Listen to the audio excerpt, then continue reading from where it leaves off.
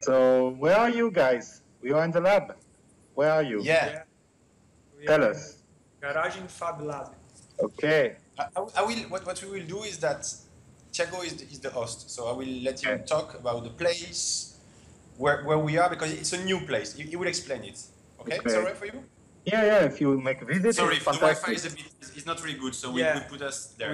We are temporarily with issues in the internet. So many issues because we have moved recently. So we are making the renewal of the place. Yeah, is that? Yeah. Okay, renewal. So Garagem Fab Lab is the second Fab Lab from Brazil, and it's previously was an enterprise, and now it's becoming a non-profit organization. Okay. So we are passing for a huge transformation right now. The administration is different. You know, it's we are. Oh, I'm losing you. Transformation. So the space is basically we are in the third floor of a building. The first one we have the CNC and another school. It's a school to work with wood to make furniture and stuff. And we have one big CNC machine downstairs. Here will be the administration office, and this other part will be a classroom, a small classroom. Okay. Around here we have more space. Sorry. We have this. This will be the main space of the Fab Lab. Okay. We will have two tables here. We have already made one. We are making the tables of I don't remember the name. Is open desk. Open desk. Yeah. Yeah, we changed a bit the drawings. Okay.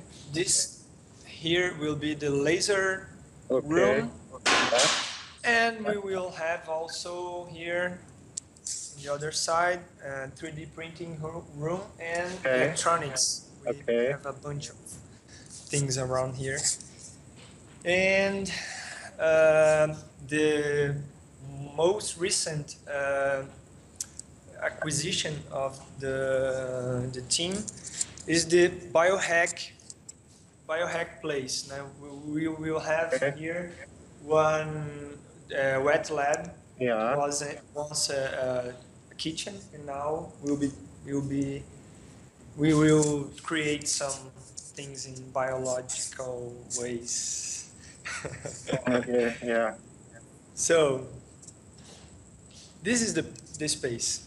We are working together here to renewal. We are scrapping the walls and making the furniture, and it's being a huge movement for us. So you didn't move from one place to another? Is that? Yeah, we have moved from one place to another. We were previously in the center of São Paulo, where the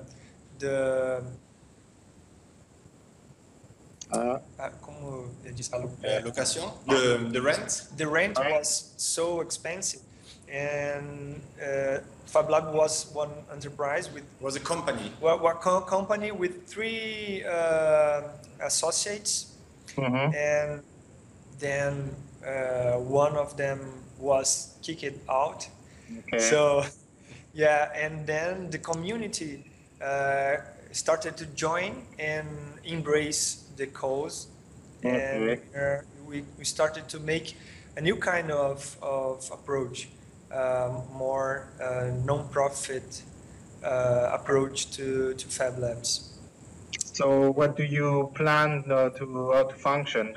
Still you will have members? It will be open to, you will have some open workshop day or things like that? Or? Yeah, Yeah, that we are discussing because previously we had just one open day. Yeah. And now we want to enlarge the days of openness so that more people can use the machines. And but the major modification we are doing is we are aiming to change the connection of people that don't have access to the machines, really don't have the access to the machines. Going to public schools in Brazil, know that the difference in economy in Brazil and in the Union Européenne, je mélange, estou misturando tudo. I'm mixing the languages, but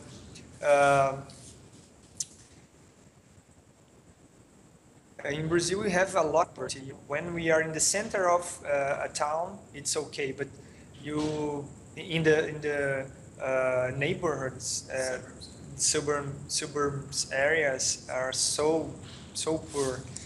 Yeah. So we are trying to change to make a difference, teaching that people how to use the machines to improve their lives economically. You know. Okay, so but young people, but also adults, students, or all kind. Yeah, we have a lot of different people visiting and using the Fab Lab. Right now we are closed. We are reopening maybe in next Tuesday. Okay. Wednesday, I'm sorry. Will be the first open day after the closing of the older Fab Lab, the older space. And I think that there is someone is knocking on the door. Okay. Well, we have children, we have women, men, we have young teenagers, we have people that is studying in universities. We have like me, like myself. I am not graduated, and I'm one of the members of the Fab Lab. Okay. And yeah, it's being the first one that it is the first Fab Lab in São Paulo that is not inside one organization or one, how can I say, one institution. It is free, so we can do whatever we want. Okay, so it's no membership, or you will have still people pay membership for on a month or a year? Maybe we will have one membership, but we are aiming to create some ways to raise money to go to public schools to teach about. Okay, so you want to build partnership with schools and. Yeah, previously was just one enterprise. Yeah. We were selling the access to the machines. Now it's different. We are searching for this kind of approach. You know, how can we take these machines to people that don't have even internet? You know. Okay. To build, you're going towards building furniture, building like open desk or objects, or are you doing also electronics? You know. You want to know what we do? What materiality we will take as objects or as construction or as electronics or wood furniture or open furniture or eventually farming, open farming. I don't know. Yeah. Well, there is a lot of people here trying to make different projects. We have Carolina, that studied in she's mastered in urban farming. Okay. So this is one of our concerns. The biohacking will also be a major. Oh, I'm losing you. Hello. Space for creating mentees from the forest, the rainforest. I'm from Belém. I'm also the creator of Fab Lab Belém, and I see this power of the biohacking. If we go there, where we have a huge amount of different kinds of life, you know, bacteria and fungus, etc.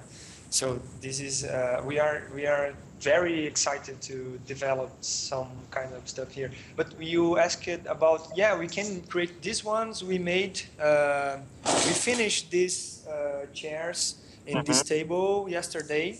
Okay. And they are made from open desk, so everyone that comes here can see, okay, we can make with digital fabrication desks and, you know, furniture. But we can make also, we are involved in creating some machines. Now we have just 3D printers. Those are not created by us, but we are developing a Delta 3D printer to be the most accessible 3D printer in Brazil. Okay. So we are aiming to achieve a price of 1,000 reais. That is $250. No, it's very cheap. Yeah. Yeah, it's really cheap to be a kit where people will assemble. Okay. That will be the most cheap 3D printer. Yeah. Great. So. And are you working with other people, other Fab Labs? Who are your best friends in the network, or are you in such network like Acteria? You know Acteria on biohacking and citizen science, for instance, or I don't know, some maybe network in South America or. Yeah, well, the biohacking we made here, we made one course called Biohack Academy with the guys from WAG Society. Okay, yeah. In Amsterdam. Yes. Amsterdam. We met them today too. Yeah, okay. So we were together with them in the last course from the Fab Academy. I'm sorry, Biohack Academy. Yeah. And also people from Rio de Janeiro were with us. We made some, because they don't have the laser cutters, so we made the parts with the laser cutter and sent them to by mail, and they were able to make the course also, and that was incredible. Well, also I am a major example of exchanging Fab Labs, Brazilian Fab Labs. I'm from Belém, in the north, and I started the Fab Lab there. And I came here to learn more because we don't have all the machines, so I'm here to learn more, to use the other machines, and maybe even create some machines, some 3D printers, or I don't know. I'm working on it to take back to my town, to my Fab Lab, and to improve even more. And the Brazilian Fab Labs are just starting to engage with each other. In this year, in February, we had the first the first meeting of all Fab Labs. So it was really nice to see all that people with positive thinking. And great. Yeah, but that is, it's something like takes that. Time, yeah. And you said urban farming. Are you in some networks in sharing like OpenDesk, but like Hacker or Open Farming or this type of network they share? Carolina. To cut your, I don't know, beehives or things for open farming. They share plans. We haven't made nothing in urban farming. We are making some projects that are just in the paper right now. We're starting to. We need to finish this Fab Lab first. Sure. And after we have a bunch of ideas, a bunch of different people, but also Carolina is in touch with people from permaculture. Yeah, nice. Yeah. From all of Brazil. Me too. I want to make a similar Fab Lab like Valdaura in Barcelona.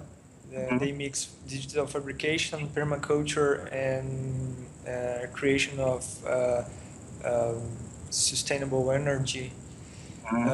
So the Fab Lab Belém is that it's aimed to that, how we can preserve the forest and use technology to do that. And Carolina also wants to do this kind of stuff, even improving the farming divides to plant into the towns, creating electronics to water and to make some improve the culture of farming into the urban parts. But we don't have right now not even a project finished in this area. The first one, Fab Lab first. I think we are one of the first projects we are going to do together is the Smart Citizen version, a Brazilian version of Smart Citizen. It's one of the projects we are expecting to create right now. And do you work, or do you sometimes have artists or designers coming to you with some ideas to things they want to make, or do you kind of plan to also connect with design school or art school? Or? Yeah, well, a lot of designers appear here, and I'm also kind of interested in why so many architects are coming here. I really don't know why architects love so much digital fabrication and not so many engineers. And we have a lot of designers and architects. Look at me, I was a musician, digital photographer and cinematographer, and now I'm creating electronics, it's stuff to see. But every time they show up, we show a little bit of what is possible to create with the machines. We have one course that we show the space, we show what is possible to create. We show a slideshow with a bunch of different projects that are possible to create, and that's it. But one thing that I should have spoken about is about the Brazilian culture. I studied by 2 years sociology. And in that time I learned that Brazilians don't like to create stuff, don't like hard labor. Hard labor is not good. it's something that it's inside the minds of Brazilians from the time of slavery, where they used the Negroes forced work to do the hard work. So that remained in our culture, even if it's not. People don't like to speak about this, like racism and prejudice. But we have that, and we are struggling here to create a maker community, because to actually be able to make someone make something here in Brazil is even more difficult because of this. No, I will not scratch that table. No, I will not hammer that. That's too difficult. I prefer to study or to make something more useful of my life, and that's interesting. I really don't know.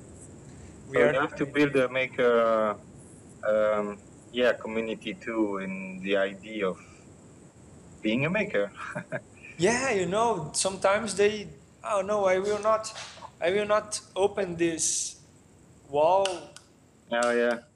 Because I can get shocked. I don't know. Maybe it's too dangerous. My mother keeps me saying that, don't touch that. That's dangerous. Yeah, it's incredible. This Gambiara culture. Yeah, and Gambiara culture. At the same time, we have that culture. But I think that the Gambiara is more. It's more for the people that do it are not very rich. Yeah. They are more poor. They do it because they don't have money to pay someone else to do it. So they do it. Yeah, yes, but we people have, don't know it. Gambiara is repair culture. And also we have in Brazil we have more than 200 no, I'm sorry, 200 Indians, different kinds of Indians here. Yeah. Tribes, tribes. We have a lot, and they are all makers. They are born makers. They are kids, and they are making their own weapons, and they are. It's incredible. Yeah. It's. I really don't know why we are still doing that way, but we are trying to correct this problem. And Yeah, Gambiara culture, repair culture is interesting too. And it's